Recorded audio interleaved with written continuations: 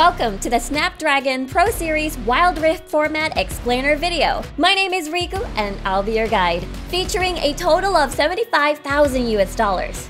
The prize pool is split into 4 key sections.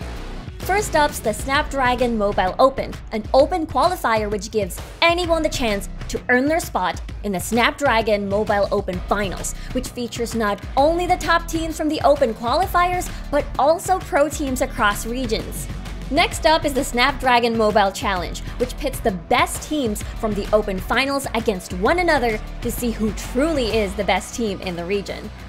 Leading us to the Snapdragon Mobile Challenge Finals, where the top 4 teams across Asia Pacific face off in a grand finale, which will be held in front of a live audience. Do stay tuned for that, details to come very soon. But before we get ahead of ourselves, let's talk about the Snapdragon Mobile Open qualifiers, which features 4 key regions: MSBP, which is Malaysia, Singapore, Philippines, and Brunei. And then we have Vietnam, Thailand, and Indonesia. Kicking off the qualifier stage is a single elimination format across 2 qualifier dates, where the top 4 from each qualifier will then make it to the closed qualifier, where teams play a BO3 double elimination format at a chance for $2,500 per region, evenly split between the top 4 teams which have qualified for the Snapdragon Mobile Open Finals group stage. The top 4 teams from each region's open qualifiers take on the pro teams from their respective region for a stake at a $5,000 prize pool, once again per region.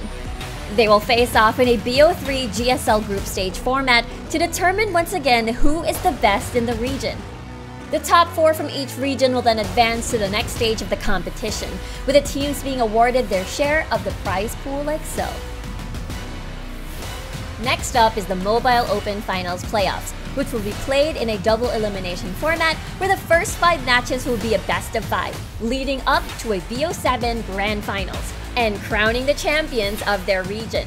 And we're finally down to the last stretch, the Snapdragon Mobile Challenge season, where the best of the best across Asia Pacific will battle it out for a stake of $45,000, broken down like so.